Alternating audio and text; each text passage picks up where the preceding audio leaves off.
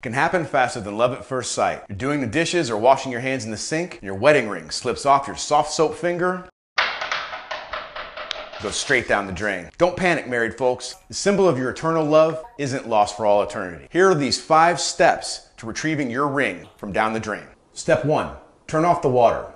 You'll likely have the faucet running when your ring slips off. Step 2, grab a bucket and a light. You're gonna wanna place a bucket underneath the P-trap here to catch whatever comes out. Step 3, remove the pipe. Now, loosen the pipe connectors, which you'll likely be able to do by hand, and pull down. Water sitting in the pipe will drain out into your bucket, and ideally, your ring along with it. Step 4, putting it all back together. Put the pipe back into position and screw it back into place. And step 5, look for leaks. And there you have it. Your ring and your marriage are safe.